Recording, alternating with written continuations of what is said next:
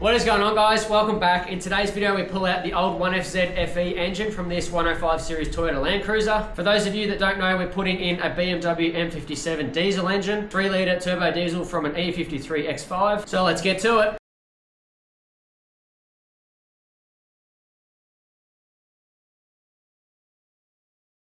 First of all, let's rip the bonnet off. Righto, so we got the bonnet off, got the bar off. Nothing worse, I don't reckon, than leaning over a bull bar or climbing up over it. So that's off. Now let's start to strip some things. First of all, we're going to start up with the air intake, labeling absolutely everything, every sensor that we know, because we're probably going to get rid of most of this loom and integrate the other stuff into it. Map sensor.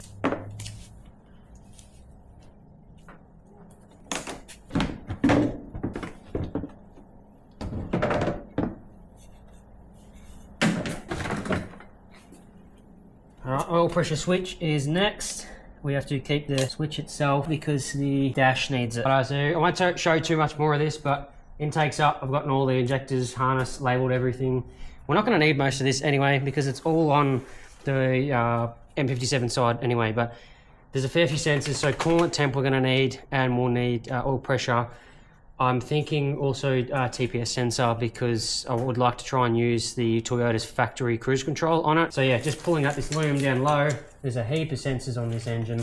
Wiring's out, removed from the gearbox as well and pulled through. So I'm probably going to make a multi-connector on that, like a Deutsch pin or something, just to make it really easy if we ever have to remove the box again.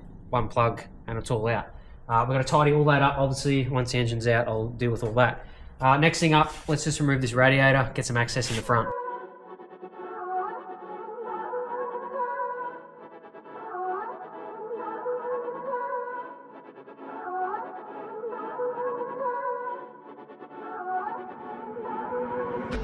AC compressor is flopped to the side. I have to get that degassed. We will have to adapt to these lines or something down the track, so yeah, I'll have to degas that. Autotrans cooler lines are disconnected and capped off as well. And also looks like we're gonna need a new AC condenser. So drive shafts off underneath, a couple other bits and pieces, and we'll pull it out. Okay, so jumping underneath, I'll show as best as I can. I'm gonna check that our frame is sitting level. We are sitting 100% level there. Okay, transfer case pinned in angle, because when we go back to that, hopefully you guys can see. When we put the new engine combo in, we want to match that exactly. 86.5 to 87 degrees. So we want to copy that.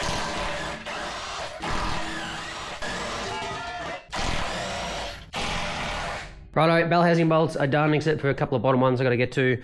Starter motor's out, and I've done a couple of other bits and pieces, so I just got to loosen up the engine mounts here, and then we can wheel the engine crane in and under. I haven't showed too much because it's pretty boring stuff, and it's really hard to get in there and actually film. I have sawzalled the exhaust off too. I think I did mention that, so that's cut off. I had a hell of a time with this exhaust over the past 12 months, kept coming loose, so I ended up welding the nuts on and bolts on because I just couldn't for the life of me get that to stay on, those flanges. So yeah, they'll be a pain for the purchaser to get off, but you probably just replace the extractors anyway.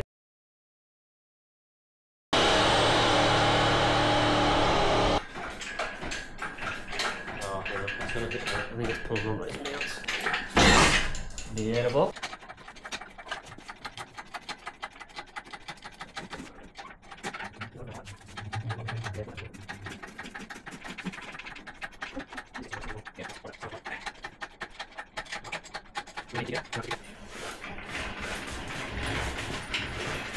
Like that, the engine's out.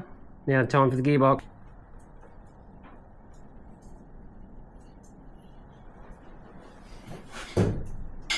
Alright, you go down a bit more and then I'm going to slip some cardboard under it. Yep, that's probably all you got, is it? Alrighty, so there it is, the engine is out. How exciting is that? I've got a lot of cleanup work to do. I need to clean the chassis rails, clean all the grease off and stuff. I need to clean up the firewall a little bit. Now, the people that are engineering this, I need to talk to them about the firewall material just to see if they want me to replace that or not. Anyway, here's the old engine here. It's funny looking at this thing side on with a tape measure. It's about 100mm longer than the M57, so we're going to save a little bit of length there. But you can just see it's a little bit greasy, needs a little bit of work. But yeah, it's good to have this thing out. I just couldn't afford to keep filling this thing up, driving it, especially towing the caravan. There's no way I could tow the van around Australia with this engine, unfortunately. And maybe if it was on gas, but anyway. So the last thing here to do on the video is to strip this gearbox away from the transfer case.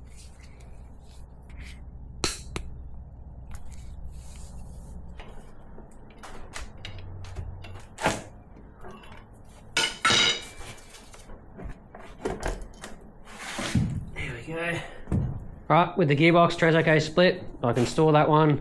This one will be sold very soon. We can drag this over to the engine, and the only thing I would like to do over here is take off our oil pressure sensor we have to keep off the old engine, and also the coolant temp sensor we need to keep as well. And I have kept some cruise control bits, which is that little solenoid on the top of the motor there. I'm going to try and get the factory cruise to work potentially. Now we'll be buying new switches anyway, or sensors, sorry, anyway. But it's good to have an old one to reference from. Once this engine's gone, I can't exactly do that easily. So I'm just going to take them. Oh, I might get a little bit of oil out of that. Alright, so there'll be two coolant ones here. One, I believe, is the gauge, which is fairly basic, and the other will be to tell the ECU when the engine's at operating temp and adjust the fuel mixture. So I'm just going to snag both.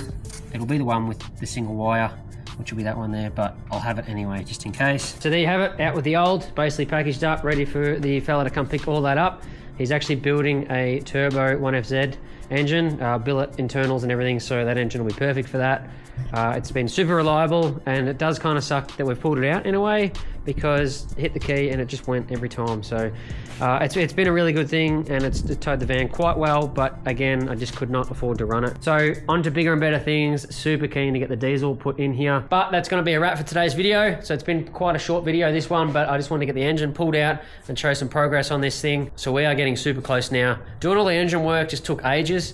Pulling the engine out was really quick. It's putting it back in that's going to be the hard part and take a lot more work. So we've got plenty more to come. If you guys are doing this swap, have done it or considering it, leave it in the comments down below. I'd like to hear about it. Definitely go check out ASL mods for everything M57 related. If you guys need anything there, hit those guys up. As always, to keep up to date, definitely consider subscribing. So smash that subscribe button and notification bell so you guys don't miss out on anything. I'll catch you in the next one.